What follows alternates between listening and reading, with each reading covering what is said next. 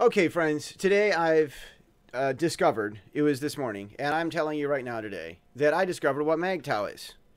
MGTOW, men going their own way. And apparently these are single guys that really, uh, I presume that they're not absolutely determined to never get married, but they are determined that they're not interested in marriage as a goal.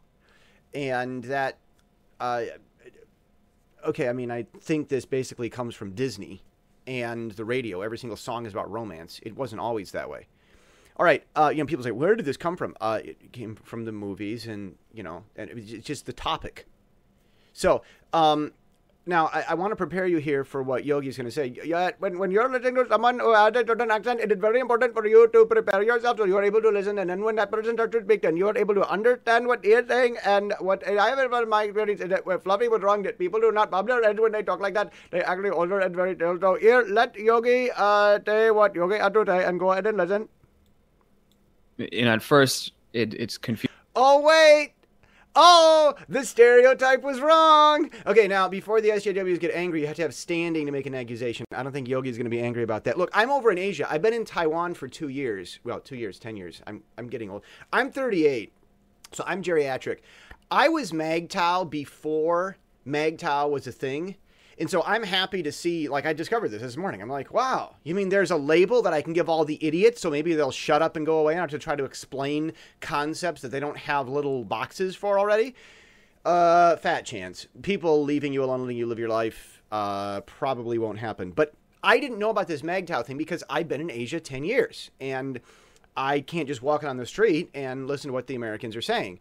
And I don't spend all that much time on social media. I mean, I'm wired. I follow politics. I know news. I was right about just another prediction this last week. John Kelly getting in trouble over Pacific Daily Times. I was talking about how the guy that wrote the New York Times essay was probably someone like him. Anyhow, but like I follow and keep up with events, but trends like this, I didn't know what an SJW was until a friend told me. And the reason is because I'm MAGTOW. I'm busy. I'm doing things. I'm being productive. I'm getting stuff done. So I don't live in a box or under a rock. I just prefer to be productive and accomplish things. I want good things to happen to the society and to the world, and chasing the opposite sex so that I can produce babies and behaving as if I should be on, like if we were reversed, like we were the unintelligence and the hippopotami were the sentient species that. When is someone going to get a sound ordinance about motorcycles that have mufflers that interrupt podcasts? Anyhow, I've had this MAGTOW realization this morning. So here Zach is talking with Yogi about some of this this conservative realization movement. Yogi talks about how him going MAGTOW, so to speak, I'm summarizing, it wasn't really so much political ideology. It was just about what men should be and not being a man whore. So now, see, again, I was kind of always there, sort of. And so, I'm watching other people come to the realization that I sort of had for whatever reason. Maybe it was my upbringing. I was given a lot of positive, good information when I was a kid. And maybe if it weren't for that, I would have kind of gone away and then come back or whatever. But just whatever. It was what it was. But I'm listening to these guys. And I'm going, yeah, this is great. Okay, I want you to listen to what Yogi has to say. And then I'm going to try to give words to what he's describing because he's got a really good point here. Where's Le Mouse? Okay. Confusing because what they say in the manosphere is that they're tradcons. Conservatives are tradcons because they're talking about going back to old ways of doing things. And by that regard, I would consider myself, more of a progressive, but I don't use that label because it's horrible. But in terms of like a future that values individuality, but also... I want to pause this. I've had criticism before. I'm moving around during the video to make sure that I'm not just re-airing. This isn't Mystery Science Theater 3000 where they watch a movie and sit in front of it. I'm not duplicating other people's content. I'm sharing content and then talking about it. So I have to move during this video to make sure that this is ethical and stuff. And if you're not familiar with that, then now you know. All right. So we're going. I like what both of these guys are having to say. We'll continue listening to Yogi. Also values relationships. I think there's a future that very few people are capable of understanding in today's climate because they've bought into feminism or they're conservatives and they're into being a tradcon. I'm not into being a by tradcon, he's talking about old fogey Bible thumper type, maybe. I'm really using rough summaries to try to make sure you're following this.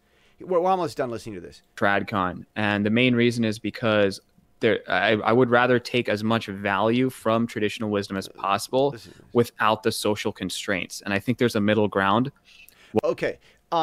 What Yogi's talking about is, well, there's a word for it. I really want him to go on a little bit, but what he's talking about here, there's a word for what he's talking about. I really want to have like the traditional value without like having this enormous constraints. You know, you think about tradition, it can feel constraining at times. There's a term for all this. What we've done is get rid of tradition entirely, get rid of social constraints almost entirely, however, that has become a social constraint in and of itself. Mm-hmm. And that's not healthy because then there's no cohesiveness. Mm-hmm. And as a result, I think what I really like about the conservative side of things is they value the strength of a nuclear family and how that can allow a society to prosper. That being said, I think it really depends on the society, because the nuclear family thing, I don't know what the history is behind it, but it's the Bible is the history behind it. Hasn't always really been a thing. Thank you. It hasn't always been a thing. I get this when I'm over in Asia, that there are these biblical ideas, and then I try to tell pastors, look, you can't gossip. That's wrong. That's biblically wrong. They say, that's your American interpretation. No, it's not American.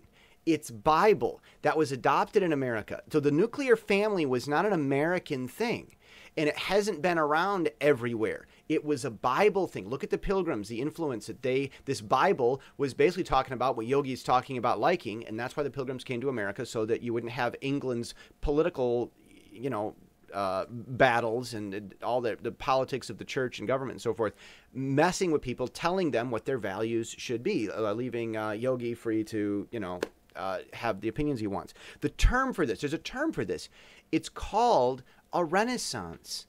When we look back at our roots so that we can understand where we came from as the basis for freely growing and flourishing more based on what makes us strong, that's a renaissance. It's called a renaissance.